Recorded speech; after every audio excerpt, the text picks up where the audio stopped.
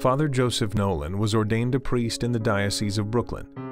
In 2017, a survivor accused Father Nolan of child sexual abuse from approximately 1976 to 1979, while he served at Our Lady of Snows in North Floral Park, New York. Father Nolan was included in the Diocese of Brooklyn's 2019 list of diocesan clergy for whom the diocese received allegations of sexual misconduct with a minor, in the subsection, priests against whom allegations have been made that are not listed above. According to the diocese's review board deemed the allegation to be unsubstantiated. Father Nolan is believed to be living in Brooklyn, New York. His status as a priest and whether he has access to children are unknown.